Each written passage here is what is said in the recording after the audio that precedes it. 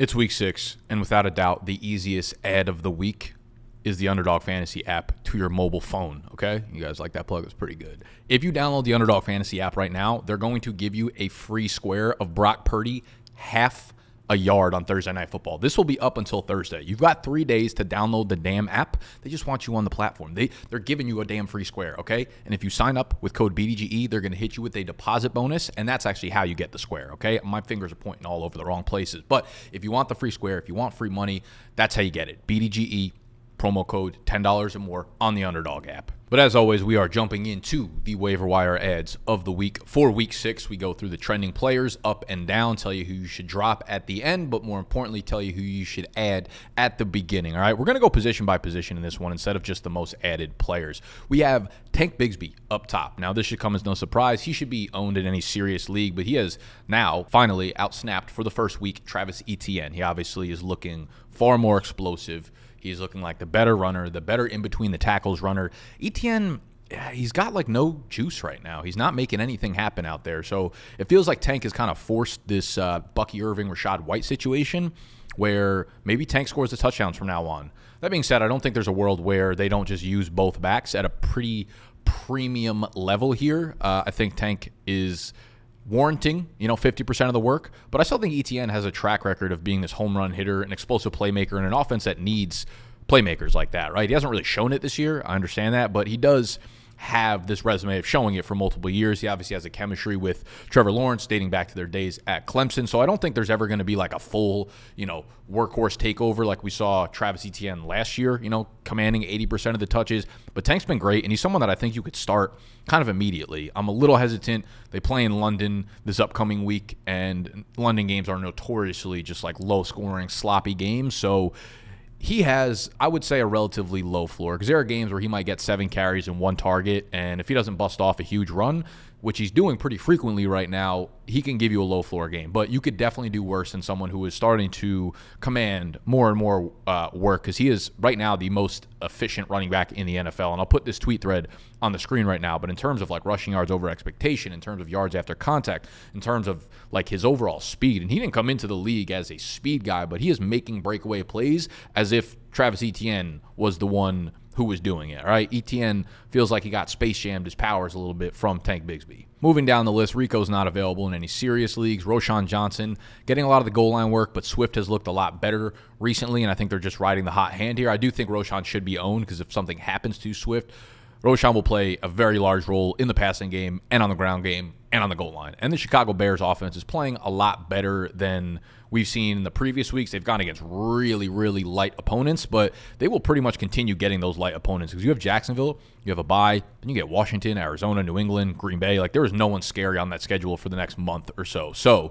despite it being maybe fluky and maybe just a product of the defenses that they are playing against, Chicago should probably still keep improving and keep improving. And a lot of times, like with momentum, it just ends up turning into something that's important. So if you could string together, 3, 4, 5 strong games, regardless of the opponent, sometimes things just click in that time span. So Roschon needs to be owned.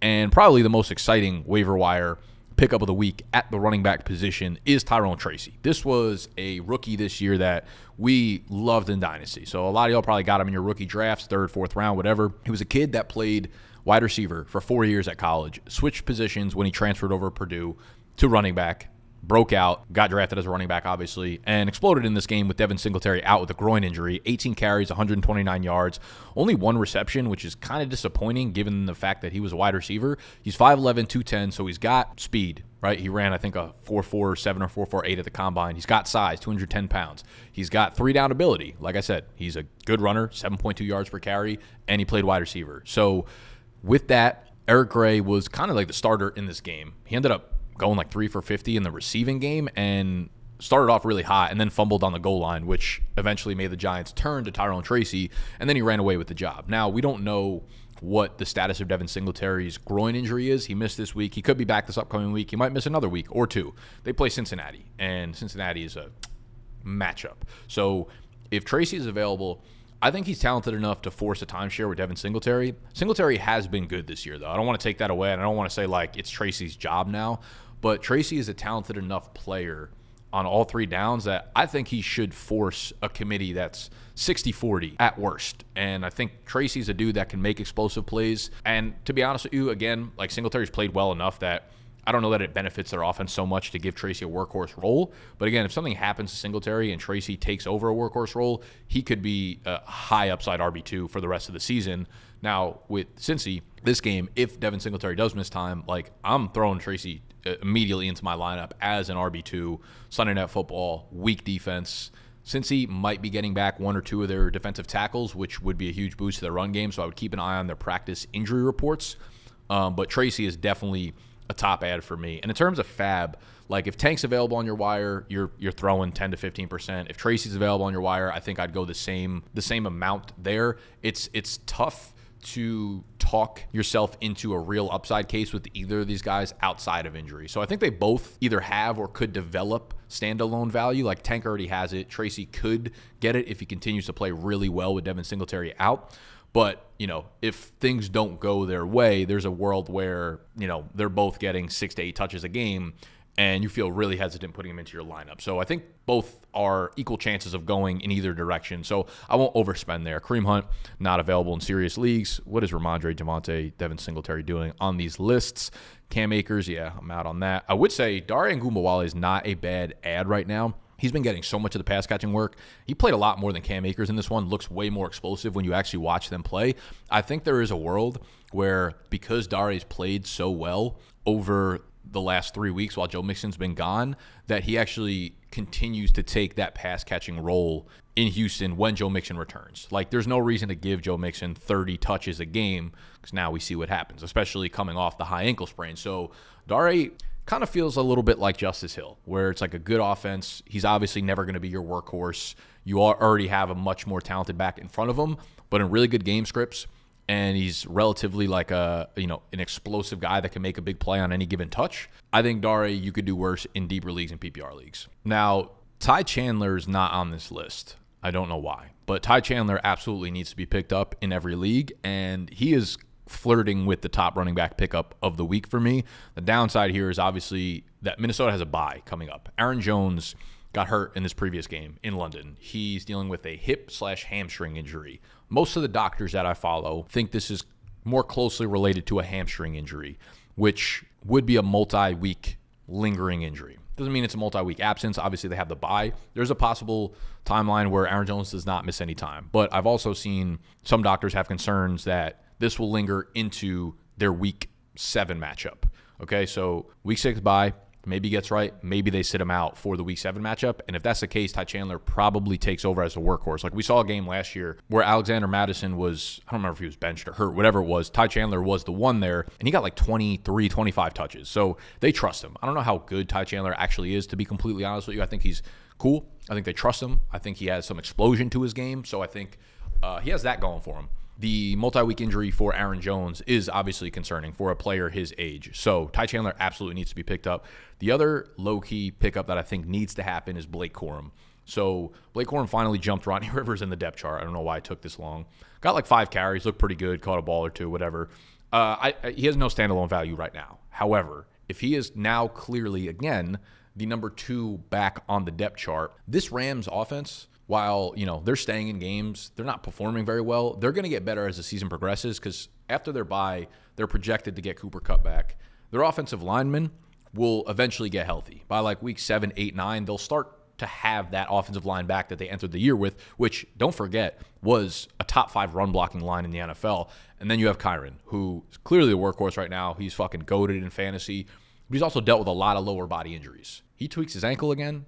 Something happens with an MCL sprain, whatever the case may be, and Blake Corum's the number 2 up behind an offense that's improving. He becomes a really high upside stash for the second half of the season. So if you've got guys that are just kind of hanging around your bench right now, like if you have Emmanuel Wilson, if you have guys in like that range, Zamir White, like I would stash Blake Corum over those dudes. Let's move on to the wide receivers. Now, Jalen Tolbert is the top ad this week by pure volume, and that comes as a product of him having a big game on Sunday Night Football against the Steelers. 10 targets, 7 catches, 87 yards, and a touchdown. Now, Tolbert, I've been a fan of his game. I don't think he's anything special, but he's in a pretty special opportunity here because Brandon Cooks is going to be out for another like 3-4 weeks probably, dealing with some knee infection. He was kind of cooked. He looked dusty as shit regardless before the injury happened. I think Tolbert is probably going to stay as the wide receiver 2 in this offense that's going to be passing a lot going forward, especially in this game against Detroit where their outside corners give up a lot of production and they score a lot of points, so other teams need to pass the ball a lot. Obviously, it's CeeDee, it's Jake Ferguson, and then it's Jalen Tolbert. But being in a CeeDee Lamb offense takes so much pressure off you as the wide receiver too. At the same time, obviously, there are going to be games that run directly through CeeDee where there's no scraps left for the wide receiver too, so his floor is really low. But we've also seen, like we just literally saw, a game where he put up 22 fantasy points in PPR league. So the ceiling is certainly there for Tolbert in this offense. He is someone that I would probably in that 10 to 15% fab range, 8 to 15 in that range. I wouldn't go crazy because, again, like it's scary starting players with such a low floor, but the opportunity is certainly there. Darnell Mooney is not available in any serious leagues. Darius Slayton won't really be a player once Malik Neighbors is back.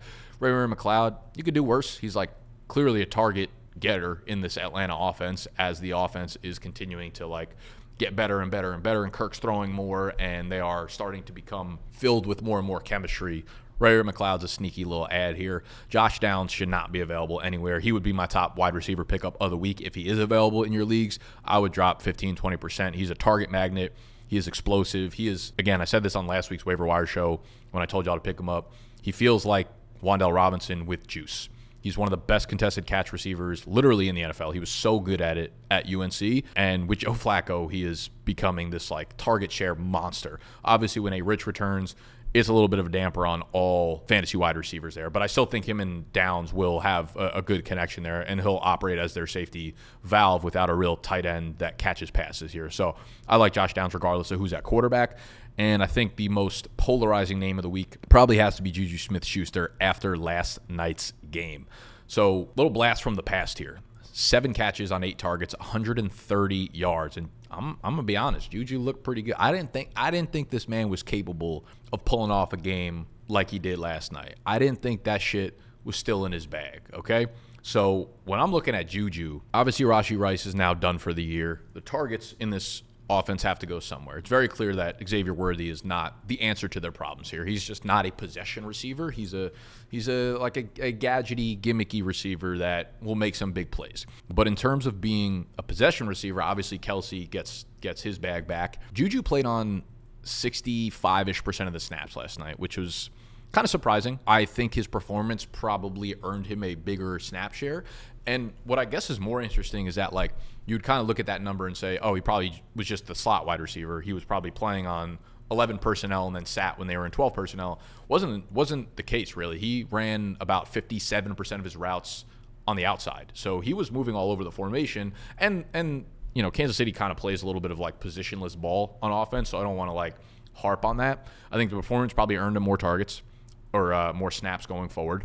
At whose expense? I don't know. Justin Watson's, Xavier Worthy, whatever. It's clear that Mahomes and Juju have a little bit of chemistry still left over from that campaign a couple of years ago when Juju was their leading receiver in yards. So with Juju, man, there might be some staying power here just because they've got nowhere else to go with the ball. So if I'm looking for a high ups, you know, I compare Josh Downs to Wan'Dale Robinson.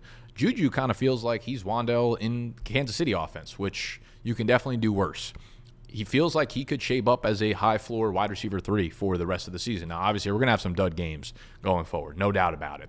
But with the amount of opportunity available in this offense, without a real running back of consequence, without a real wide receiver 1 of consequence, like, I kind of think Juju is probably worthy of dropping a decent chunk of fab here on him. So if you want to go in that 15, like, Josh Downs is probably not available for you. So if you need a wide receiver and you want to drop some fab on a dude like Juju, I got no problem with, 12, 15. If you're really desperate for wide receiver and want to go north of 20, 25, I think he'll be a really popular pickup this week, and that's probably what you're going to have to spend on him. So I don't think I'd blame you, but there will probably be some bumpy weeks and roads ahead. So don't be surprised when that shit happens. Jordan Whittington, big PPR game. We were very high on him coming into the week, so nothing really changes here except post-bye. That didn't make any sense because something does absolutely change here. Jordan Whittington will take a backseat to Cooper Kupp if he returns post-bye. They said he's going to return post-bye.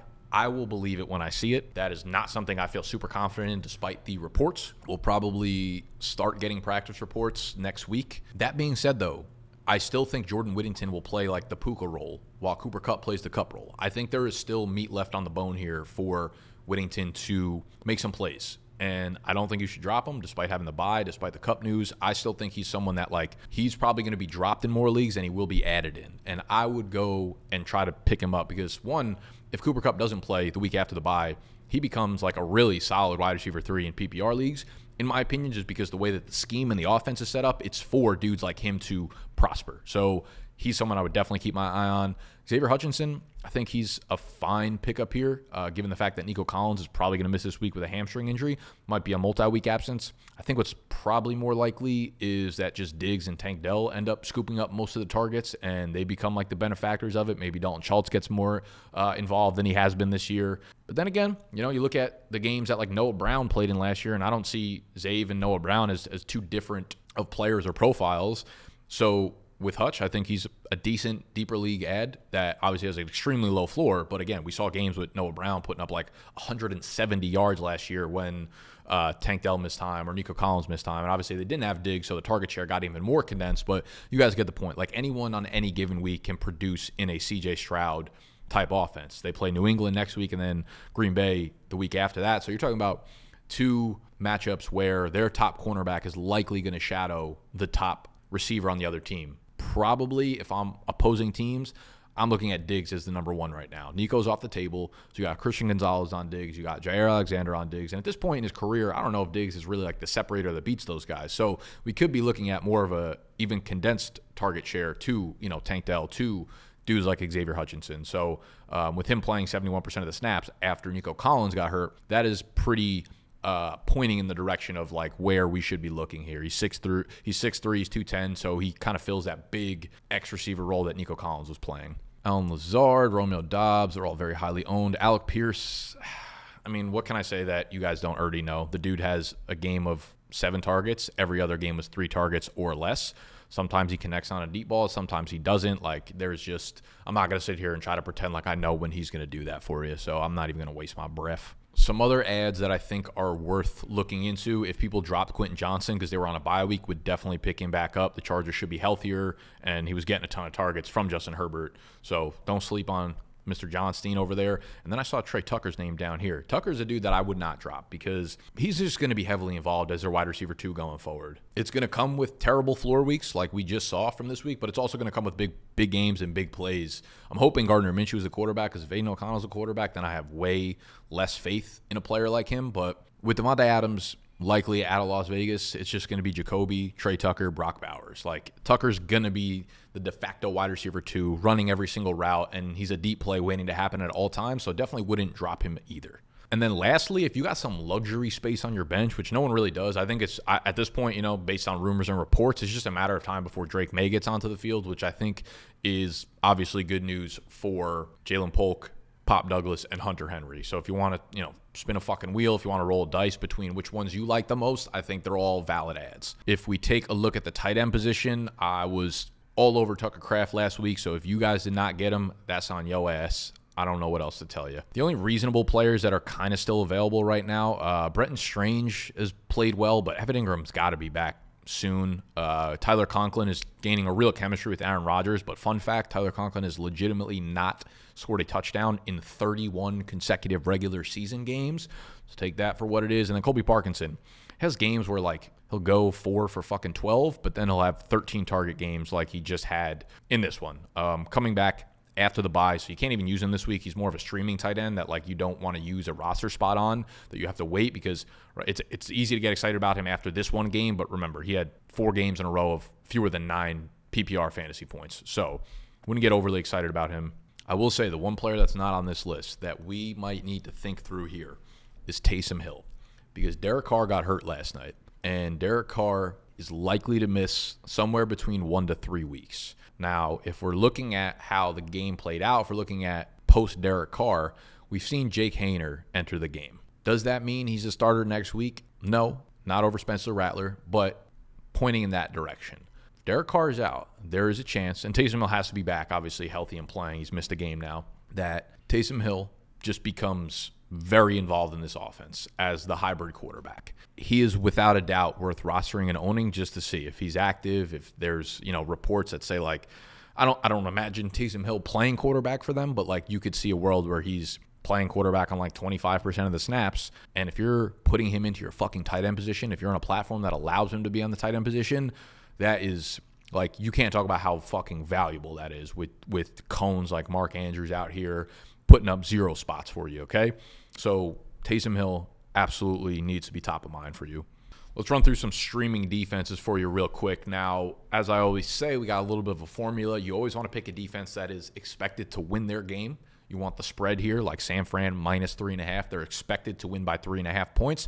You want a team that's expected to win. You usually want teams that are playing at home, and the larger the spread, the better. Now, I'm going to skip past defenses that are likely owned in most leagues, like Chicago. The Packers, if they're unowned, this is a good spread we're looking at. They're 5-point favorites. They're at home. Houston, 7-point favorites. Now they're on the road, but they're playing against a banged-up Jacoby Brissett, even though Houston Texans are probably not available anywhere. Philly, maybe they're available for you. Coming off a bye, people might have dropped them. 8.5-point favorites at home against just an atrocious offense in Cleveland, letting up 95 sacks a game. Love them. Baltimore's definitely not available anywhere. LA might be available, though, on the road as 3-point favorites. I don't necessarily love that. Steelers, they're definitely not available anywhere.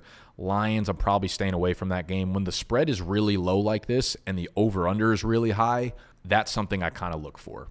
The Falcons, minus 6.5 at Carolina. Don't like that they're on the road. However, Carolina is so banged up on both defense and now their offensive line. They lost like 2 or 3 of their offensive linemen this week, so that's why the spread is so high, because the injuries to Carolina are piling up at a concerning rate. So I like Atlanta as a streamer here.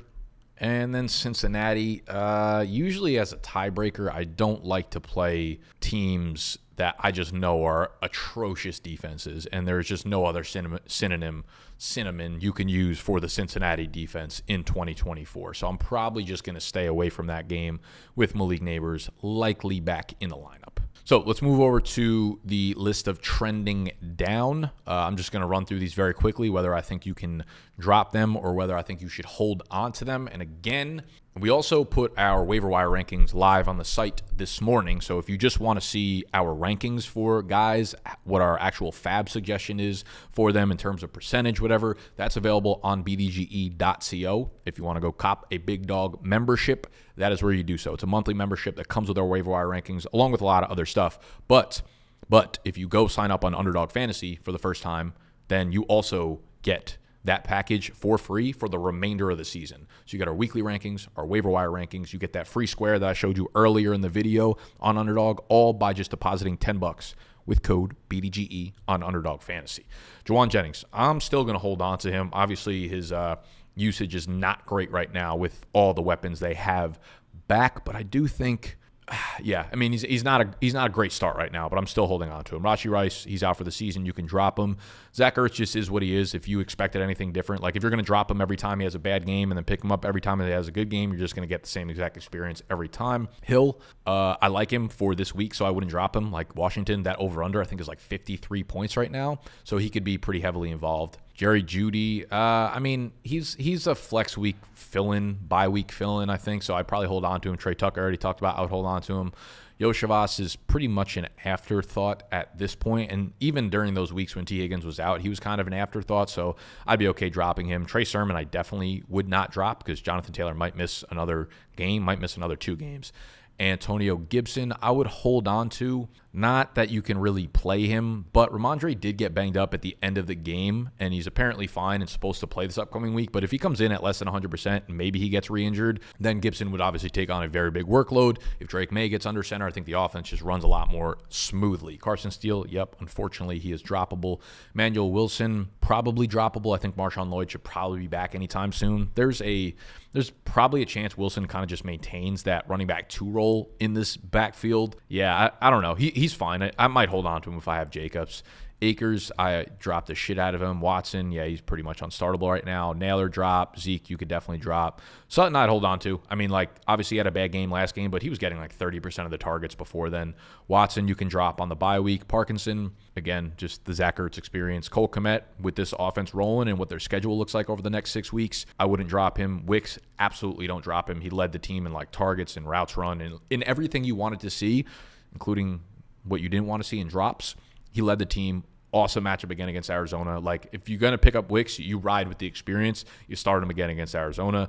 And you could drop Tutu. I probably wouldn't drop Njoku. I think he re-injured himself, undergoing an MRI with his knee. So at this point, it's pretty ugly. If you got an IR spot, I'd use it on him. If not, if you really need the spot, I'm okay dropping him. Fields wouldn't drop. Whittington definitely wouldn't drop. Johnston wouldn't drop. Samaje you could drop. Madison wouldn't drop. I think he should probably be the workhorse again if Zamir White misses this game, but it is a tough matchup against Pittsburgh. Dobbs definitely not dropping. Darnold, don't drop. Braylon Allen, definitely don't drop.